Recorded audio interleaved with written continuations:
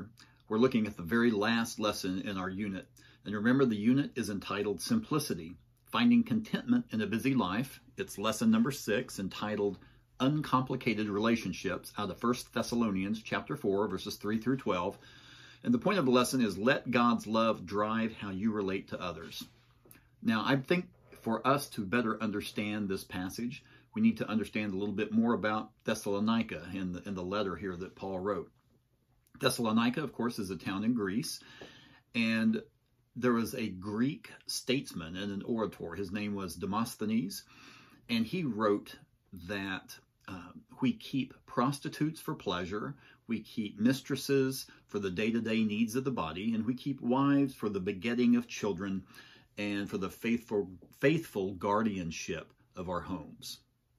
Okay, this is the culture of Thessalonica. Now, 146 BC, the Grecian Empire fell to the Romans. And you think, well, maybe that changed the lifestyle a little bit. But no, it really didn't.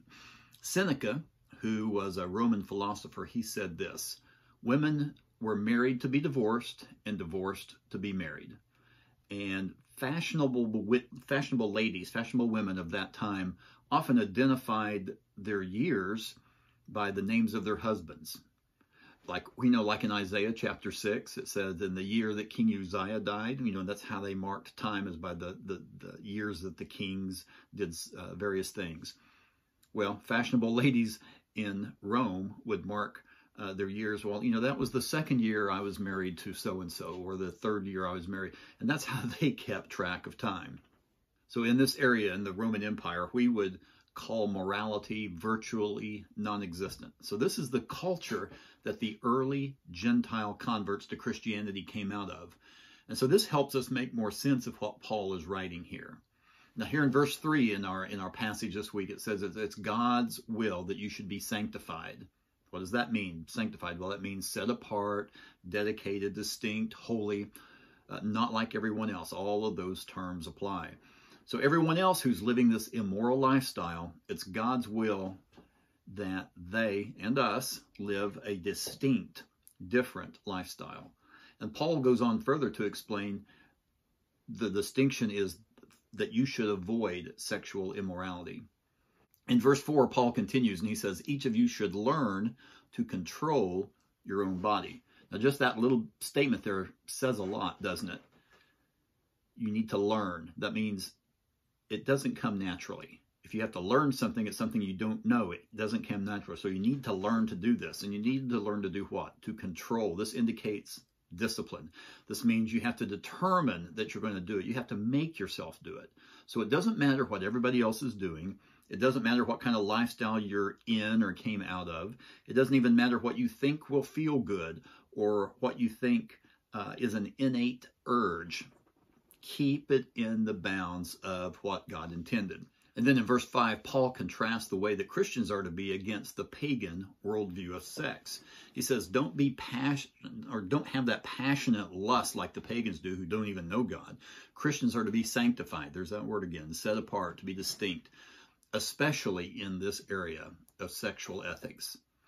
All right, now in verse 6, he says, and in this manner, referring back to sexual sin, and in this manner, don't take advantage of a brother or sister. Don't exploit any emotional weaknesses for your gratification. The Lord will punish those who do this. Now, see, here's the thing. Being a child of God does not prevent one from being disciplined. Let's go on down to verse 7, contrasting again against that impure lifestyle, the one that they were called out of, against a holy life. Get on down to verse 9, this love for one another, love one another. That first word, love, is not agape, it's not the agapao, it's that other word, the phileo. It's a form of that word, the brotherly love. So you've been taught by God to love, he says a little bit further down in the verse, and that is the agapao, that self-sacrificing, others' best interest. So to me, it's interesting that he uses both words there for that. And he says, you know how to do this. God has put this on your heart. You know how to do this, so do it even more. That reminds me of John 13:35 that says, by this everyone will know that you are my disciples if you love one another. And Paul goes on to encourage the Thessalonians to live quietly, to work with their own hands, and to mind their own business.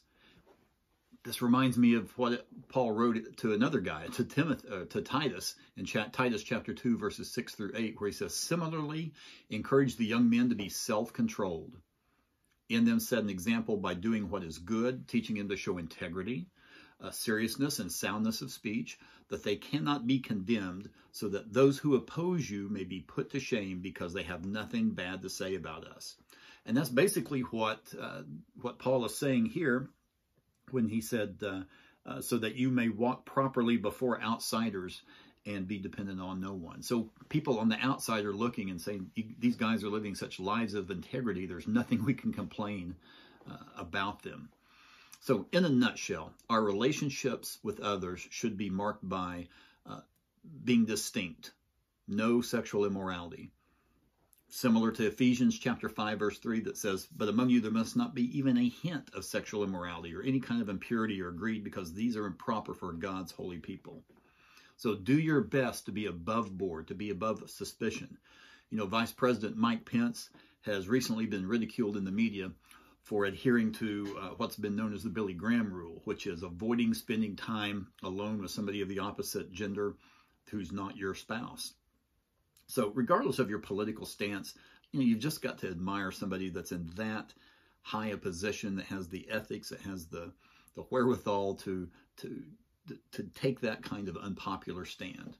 So our relationships with others should be marked by distinction, all right, no sexual immorality, and also by loving others, living quietly, minding your own business so that others outside will respect you. So next week, we're looking at a new unit. It's entitled How to Know God's Will.